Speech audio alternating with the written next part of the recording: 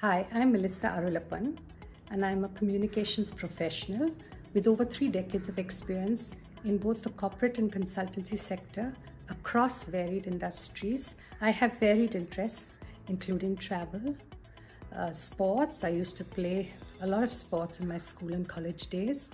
I love writing, I enjoy gardening, I enjoy baking, and also work in an advisory capacity with a not-for-profit organization that promotes Indian handmade arts and crafts.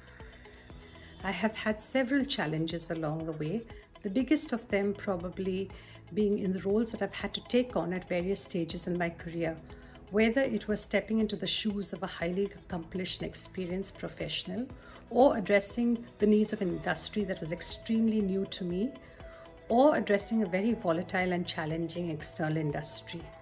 The reward has been in being able to successfully address these challenges. I think one of the greatest positives for me this pandemic has been Power Women. I was first introduced to Power Women when I was invited to join them about 1.5 years ago, and I was extremely skeptical initially, but later was absolutely amazed by the power and the energy that Simran brings to Power Women. When I joined the personal advisory board in the latter half of 2020, I really wasn't sure what to expect.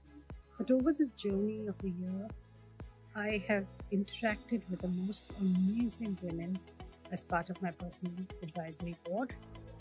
My message to other women is to think of a legacy that you would like to leave behind.